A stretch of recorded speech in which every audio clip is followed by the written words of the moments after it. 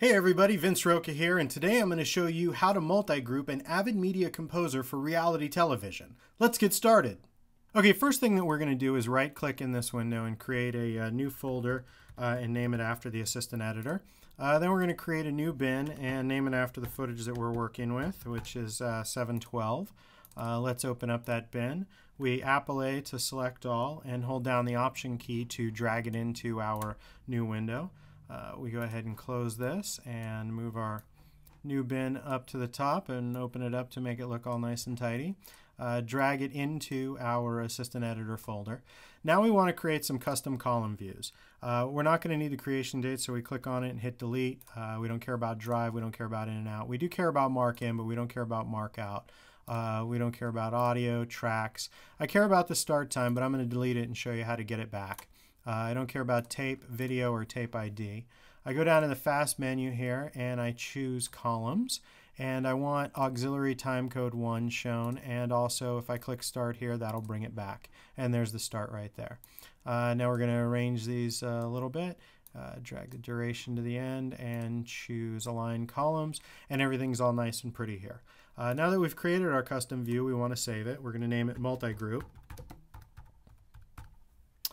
and hit OK. And if we want to look at some other views, we can watch statistics or look at capture and see what those are. But we're going to be working with multi-group, and that's what we care about now. The footage that we're working with is a soda fountain. This is a popular video on the internet. You may have seen it several times. This camera here, Canon camera, came in with no time code, so it was just labeled default by 1 hour. And we're going to have to manually sync this up, much like GoPro videos. The D8 footage is a different angle, and the PC100 here is a different angle. So the first thing that we're going to do is select the 3 D8 clips and go to bin and choose auto sequence. And it created a sequence that shows where the cameraman was trigger happy and turned on and off the camera for the day. And now we're going to go to the PC100 and we're going to select both of those, and we're going to choose bin auto sequence on that too. And it shows where that cameraman was trigger happy. If you look at the start time code for these two, the PC100 time code happens before the D8. So this is going to be our main sync map, our base camera. And the D8 we're going to load into our source monitor here. We need to add some video tracks and audio tracks, so let's add 2 of those and patch through to those tracks. Then we're going to notice that our time code for the D8 starts at 12:09:14. We're going to highlight that and copy it, move over to the record window and paste it in and hit enter, and that just moved our playhead to that exact position. So now when I hit the overwrite button, it drops that D8 footage starting when the cameraman had pushed the start button there. And you can see how the 2 camera people went back and forth from each other in the gaps in the day's footage. So we no longer need this sequence because it's incorporated as our sync map, so let's delete it. Let's load the Canon footage. Again, it's going to need to be manually synced, so we'd have no time code. We add video and audio and patch through to those. And then we're just going to drop that in at the beginning.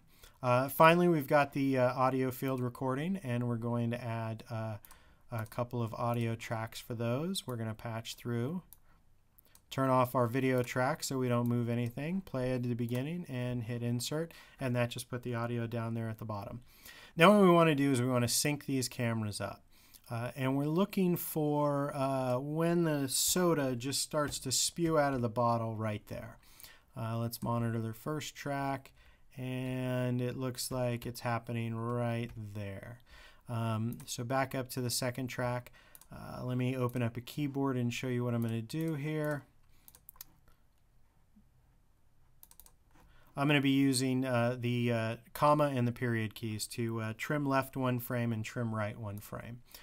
So let's select all of these tracks, turn off the tracks that I'm not going to be working with, which is everything but the D8 footage here. And now I'm going to hit the period key and move it down, and again, and that's pretty much where it looks like it needs to be. Okay, now you'll take note that where my playhead is right at the end of the V in .mov right there. Just make note of that. Now we turn our Canon camera back on and find the same spot that it spews out there. And now we move our cursor on top of that, click and drag it, and we want to move it to where it's at the end of that V right there, keeping it on its same track. That's going to roughly line these two up. So now what we do, monitor V2 again and find that point. It's right there. And now we use the comma and the period keys to move that top clip to right about there. And now all three of our clips are synced up. Okay, if we move the playhead to the beginning, you'll see that our PC100 camera, our base camera, and our audio, their time code is, sequence time code is 120609, which also matches their time code.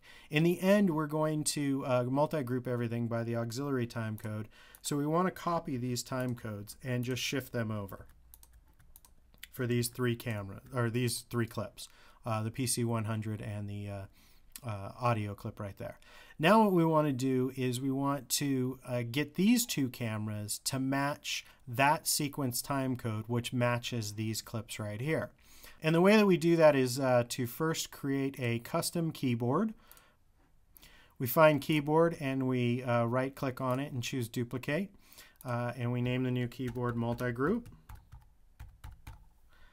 And then we check the keyboard there and open it up.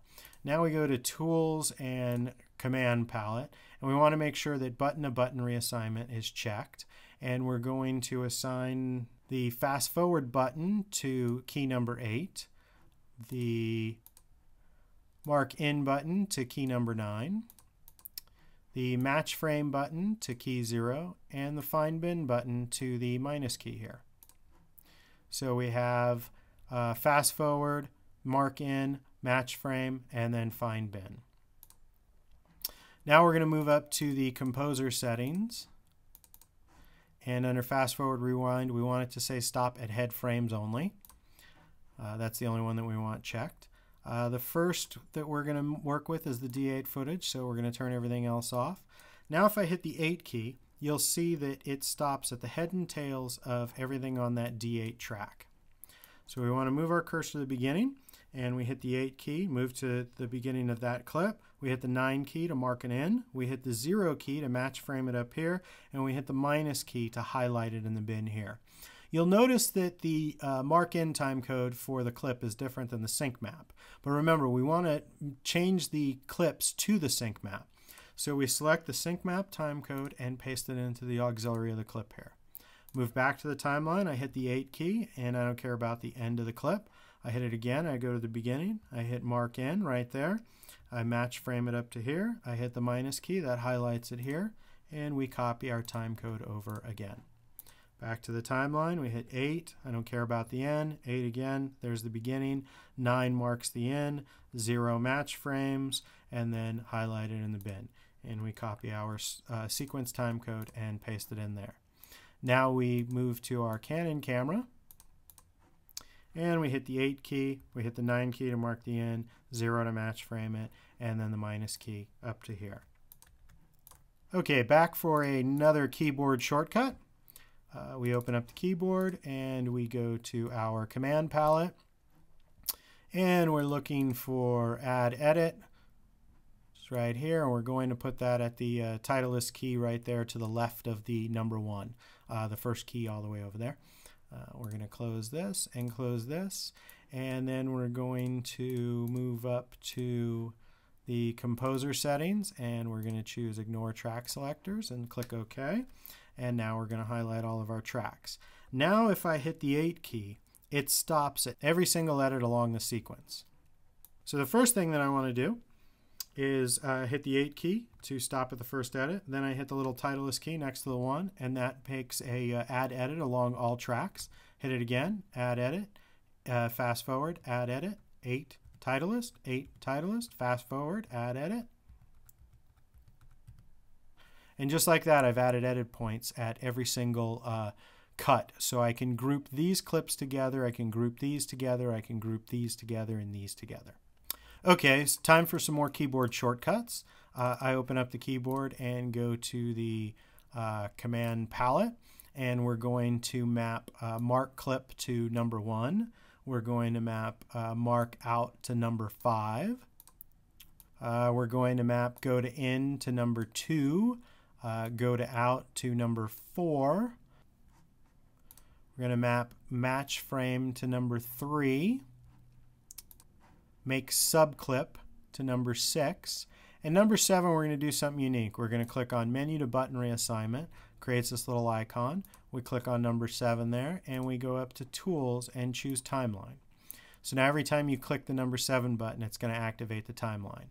So the keys we're working with here are mark clip, go to in, match frame, go to out, mark out, create a subclip, and then focus back on timeline, and then fast forward. Okay, we move up here and we hit the gang button. Then we come down to here and turn off the tracks that we don't want to work with. We're going to start with the PC100 and move our playhead. There's an endpoint marked right here, so just hit the G key to clear that out. Move the playhead to the beginning. And now if I hit the number 1 key, you could see that it marked that clip right there. It might be easier to see if I hit the number 1 key right there, and you could see that it marks an in and out. So I hit the number 1 key, that marked an in and an out. I hit the number 2 key, that makes sure the playhead is at the beginning. The number 3 key match frames it up here. The 4 key marks or moves the playhead to the out. The 5 key marks an out point. The 6 key creates a subclip up here. The 7 key focuses back onto the timeline, and the 8 key fast forwards to the next clip. So I hit 1 again, that marks it. 2 moves the playhead to the in case it wasn't there. 3 match frames it up here. 4 moves the playhead to the out. 5 marks the out. 6 creates the subclip. 7, you'll see that this window is active right now. When I hit the 7 key, it'll activate the timeline. 7 activates the timeline, and 8 moves the playhead forward. Now there's no clip right here, so we're not going to subclip it. We move forward again, hitting the 8, and we hit 8 again, and we move forward to there. So now it's 1 to mark it, 2 to go to in, 3 to match frame, 4 to go to out, 5 to mark the out, 6 to subclip it, 7 focus back on the timeline, and 8 to go to the next. So it's simply 1, 2, 3, 4, 5, 6, 7, 8.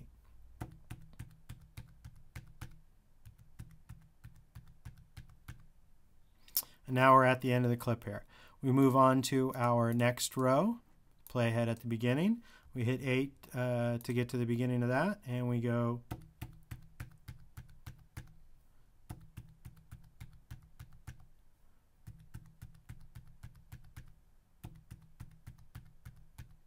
we hit 8 again to move over, and 8 and 8.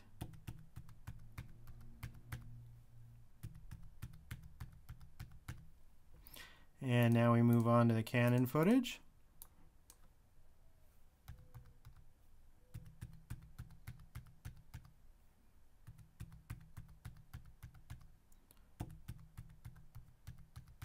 This process can be automated with using the program quick keys to make it even faster.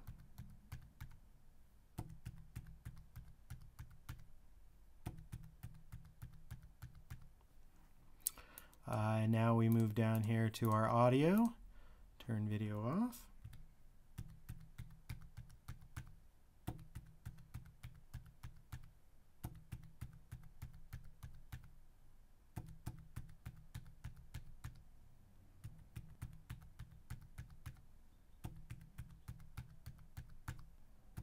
When you get a chance, surf on over to vinceroca.com to watch some videos.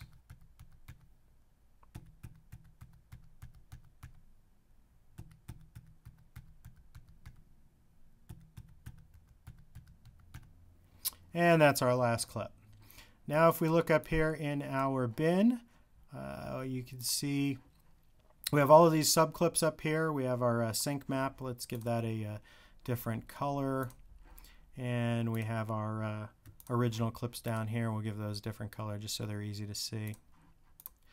And if we sort by duration here, you'll notice that all the clips that have 24 frames, that are 24 frames long, all have the same start time code. 101 all have the same start time code. Your clips, your subclips should match up. Your duration should match. If all your durations are the same, then your subclip, your auxiliary time codes should be the same. Sort by mark in to put them all at the top. We shift click to select them all, and we go to bin multi-group. We're going to go by auxiliary time code 1, and we hit OK. And right now that created all of these multi-groups and this one main multi-group. Since these are all highlighted, we don't need them anymore. We hit the delete key, delete 31 subclips, OK. Now, these smaller groups that are right here, what they are is a group of this stack, a group of this stack, a group of this stack, so on and so forth. We don't need these because they're all incorporated into this one here. So we hit delete again and hit OK. And let's clean up our window slightly. We open up the multi-group into here, go to our fast menu and choose a 4-up view and hit play.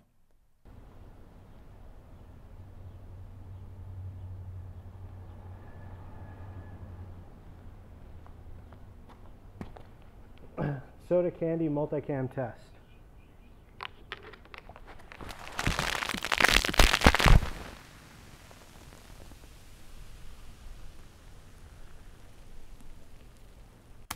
And that's how you multi-group an AVID Media Composer for reality television. For more fun videos, visit vinceroca.com.